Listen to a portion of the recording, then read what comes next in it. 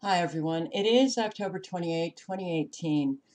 I want to first read two comments that I received underneath this video that I posted last night on the Current affairs. On the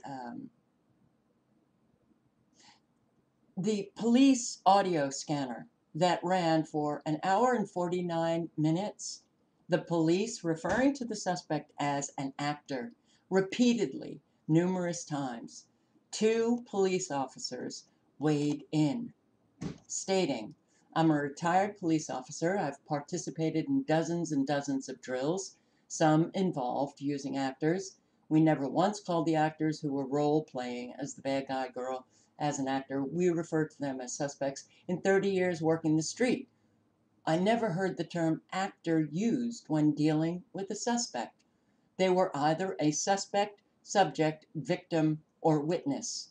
And another police officer, I highlighted it, but the highlighting came off. Hi, Carol. I'm a retired police officer from a large police department. I was on a tactical unit as well, which means I trained a lot. Never have we referred to anyone at any time during training or live events as an actor. In fact, training always it was in a closed or abandoned area. Well, training now, military, police, it's right smack all over in all areas. So drills, active shooting drills taking place in schools that traumatize students. Okay, so I just wanted to tell you that here we have two police officers saying no. Actor, that's not a term that the police use. There's no logical reason outside of police officers involved in a drill for using the term actor for a suspect. A fundraiser has gone up immediately, not 24 hours later. Boom, up, yeah. Okay, I work for the Tree of Life Synagogue, and I have just experienced a shocking event. So shocking that it puts one's mind into a whole other realm, and you can barely talk without like stuttering or it's very hard when you go through shocking events like this. It is very hard to think clearly, and oh, but we've got an awful lot of people after mass shooting events who can think very, very clearly and think we need money. We need money. Tree of Life, GoFundMe. They've already amassed 336,295,000. Their goal, 1 million. They put up this GoFundMe to repair the physical damages of the building. Did the building get a bomb? What's the destruction of the building that is so great? The shooter missed uh, a person and the bullet went into a wall. You have a hole in the wall, so you spackle it. Sorry. But it's also up there for the survivors and the victims of families. And I will tell you that Jews really take care of their own. Now, just want to say, these GoFundMes, virtually every mass shooting event, boom, donate, donate. And the amount of money that is brought in because people, they're so outraged that people have died in a mass shooting event. But if somebody is just shot on the street, they don't care too much about them. They don't bring in millions of dollars. And this is a synagogue for this mass shooting, but I will tell you that the other mass shootings, yes, we all know this. Well, I'll get to that Sutherland First Baptist Church in Texas in a moment. But we've had the Pulse nightclub in Florida. Well, that was homosexuals. And we've had church shootings, and we have school shootings, and we've got synagogue shootings. And so it is not, and I have already deleted comments from people who say it's the Jews. And those people who are actually Christian, who can say good, good, wipe them off the map. Now that's a real Christian response. Yeah, that's how Christ would respond. Okay, so it's not just the Jews who lie. It's not just the Jews who post GoFundmes right after a shooting event. No. In fact, the Jews are a tiny segment of the world's population, a very tiny segment of Americans, the American population. So what has happened? We've got an awful lot, and I have gotten the comments. It's the Jews. Get rid of the Jews, and we would have no evil. Wow! Really? Unbelievable. Well, if Christians actually lived the principles that they speak, if they had the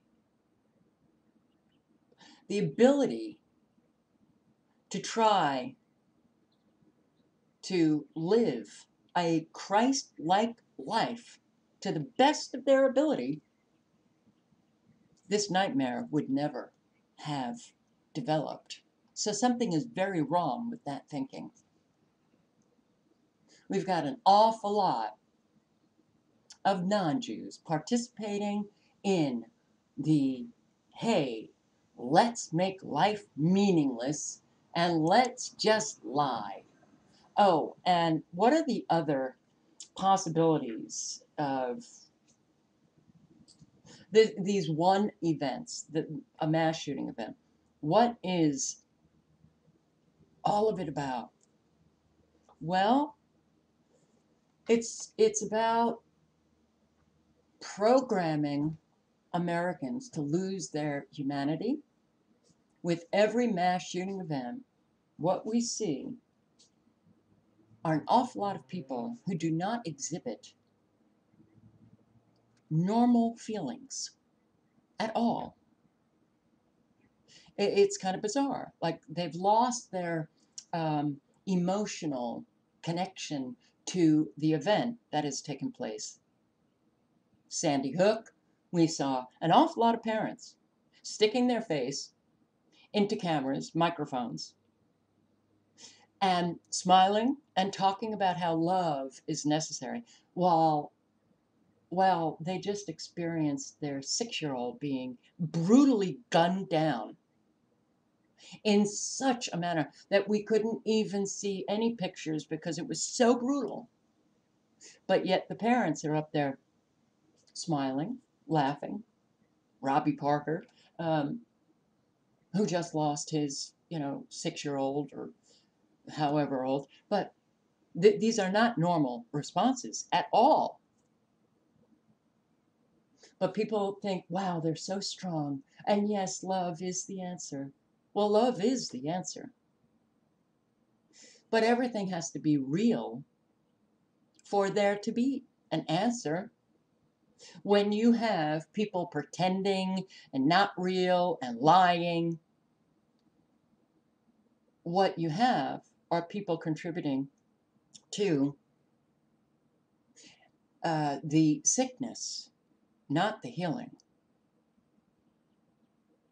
I saw this article, enough is enough, fed up Americans crave unity amid violence. I crave real. Please give me real.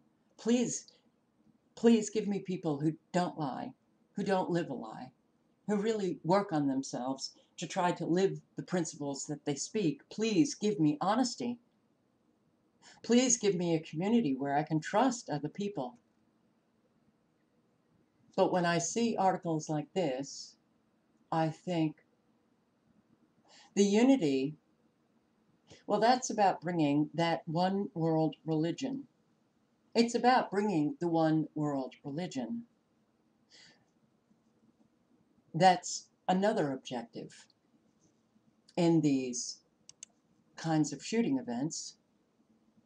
You have this anti-Semite going in, killing down Jews. And what do the Jews talk about then?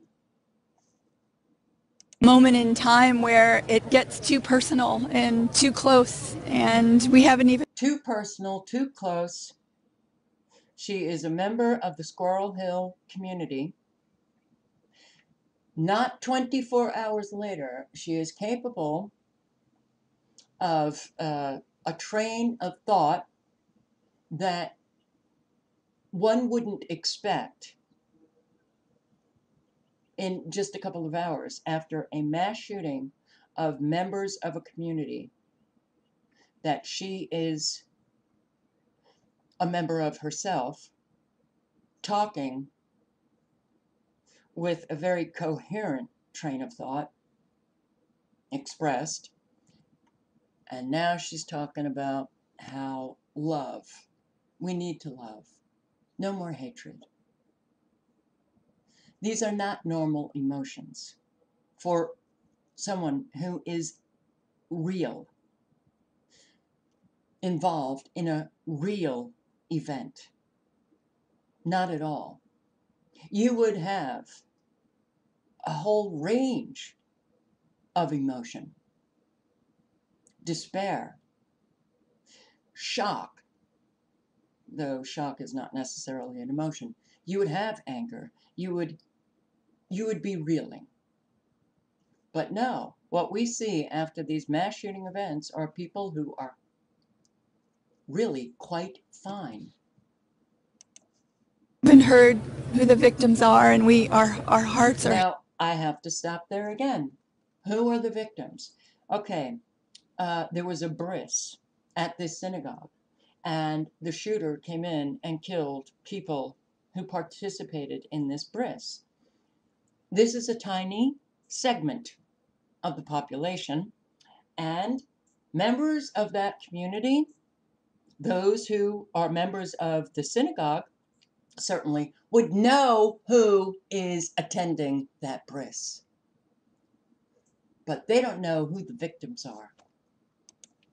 Heavy, and we've all heard from all over the world. I got messages from Israel and wanting to make sure that we're okay because of shul in Squirrel Hill, and I think one of the speakers said it so beautifully, and I think it was the imam who we've met several times, that the Jewish community thinks of everyone in this community, and we do really... All right, look, as I've said before, I grew up in a predominantly Jewish area. Most of my friends are Jews, and I will tell you, this is not a Jewish response to an anti-Semite coming in, shooting down, killing 11 people, injuring others during a bris. No, I'm sorry. This is not the normal response. This is programming Americans to all come together in a kumbaya kind of way to get rid of religions for only one religion so that we can finally stand together in unity.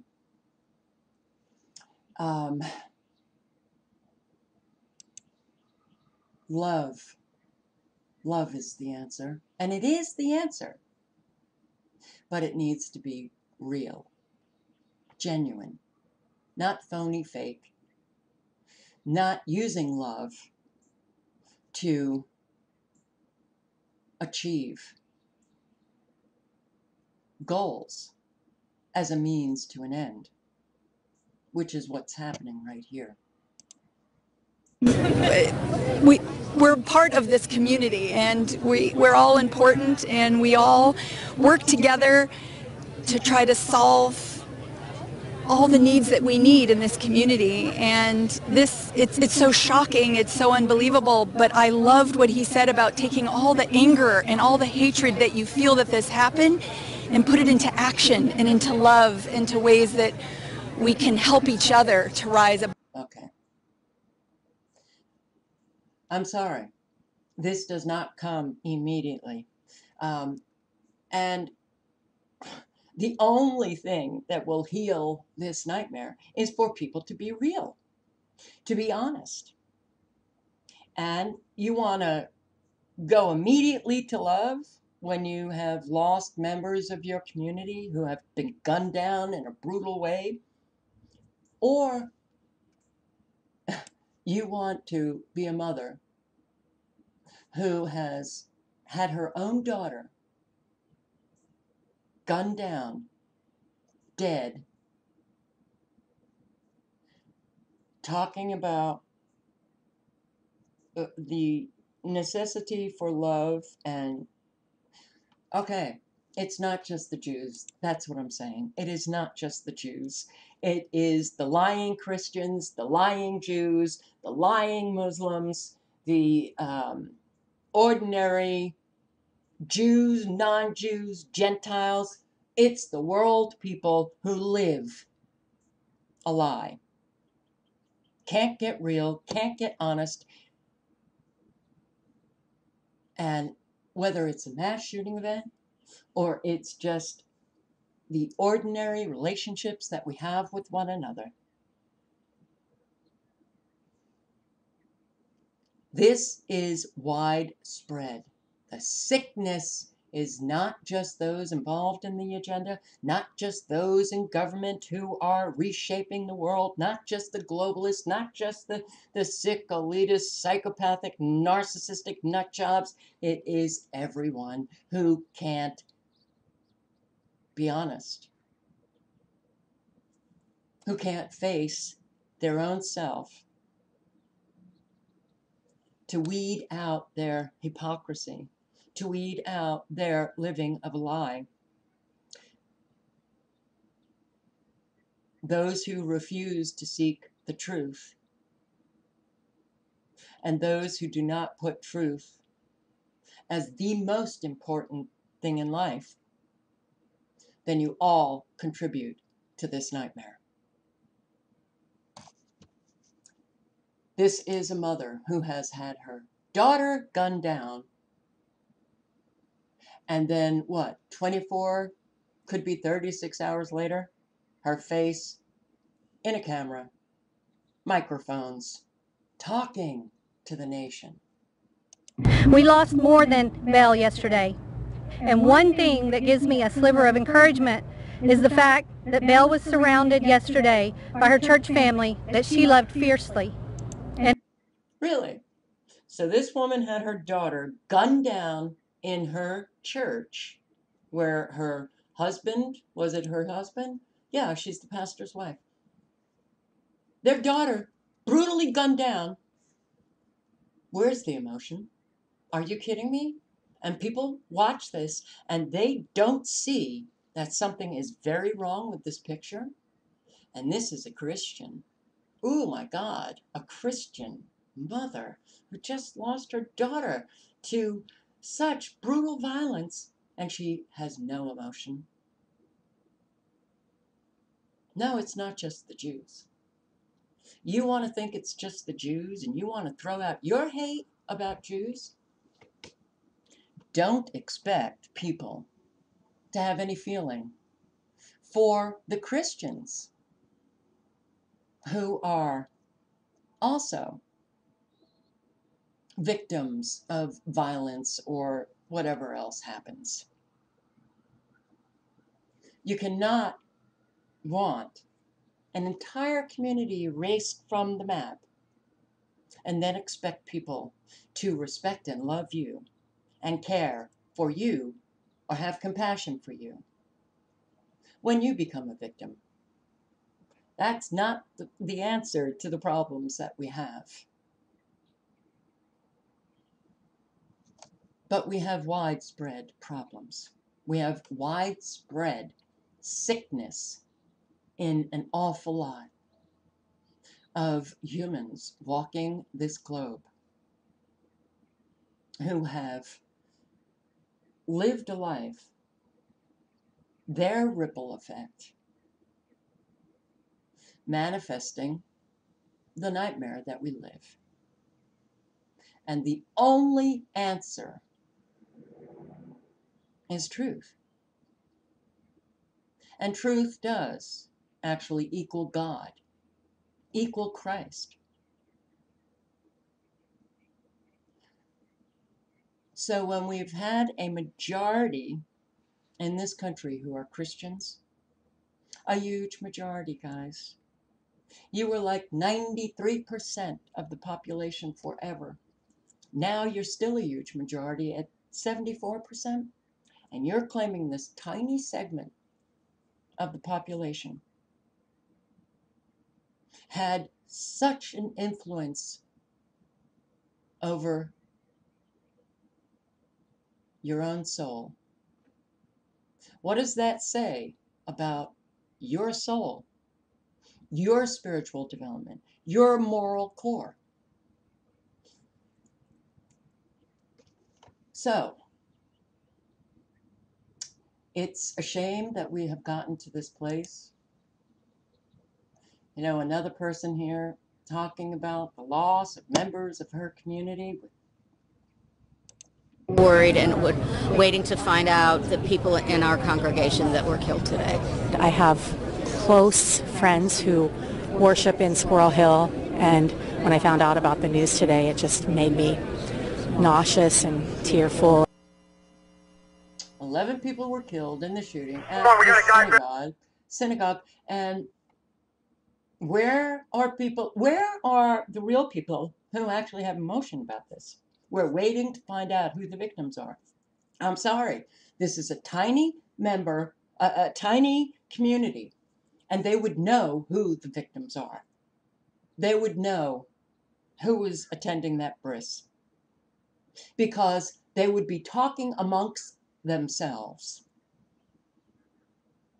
And yes, I will say that I know this because I know that community. I know Jews. I know.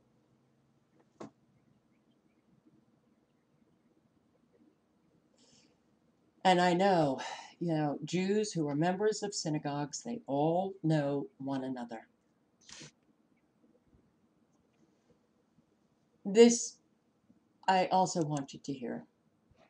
It's the inconsistencies that we are hearing. Actors. Police referring to a suspect as actors.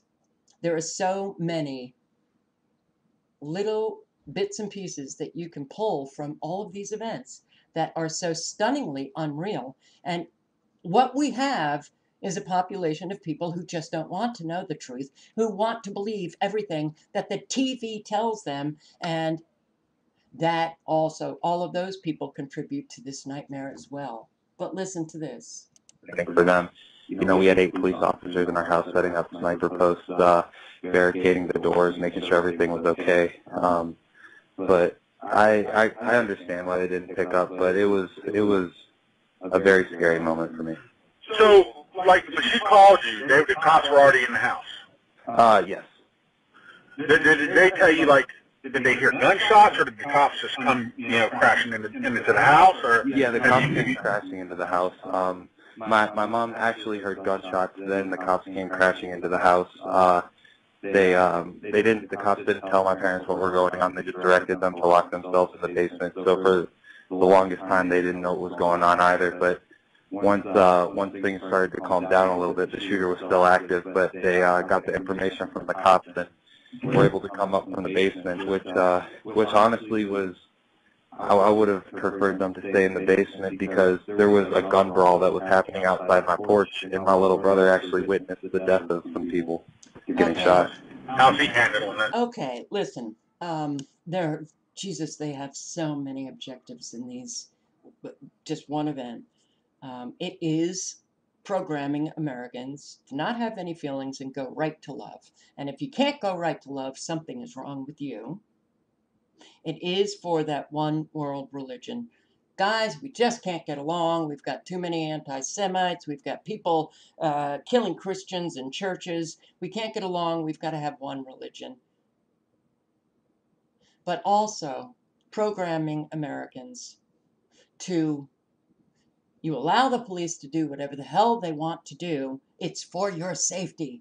They crash into a home that is close to the synagogue. Really? Okay. Did you hear the inconsistency? This guy talking about how the police crash into a home, order the family into the basement. They don't know what's going on. But then the police allow them to come out of the basement, and yet there was shooting going on right outside their home on the porch, and his little brother saw people getting gunned down. Were people gunned down on the street? Didn't all of the shooting take place in the synagogue? That's what I've heard, but I haven't listened to every report on this shooting. So if people were gunned down on the street, I didn't hear about that. But isn't it interesting that the police allow this family to come out of the basement? They order them into the basement for their safety, but they allow them to come out of the basement, and there's active shooting going on right outside their home that his little brother sees. Really? Okay. That sure does sound a little bit odd. All of the lies that are told have created the nightmare that we live. If we can't get honest ourselves, we have no right to expect anything different. All links are below.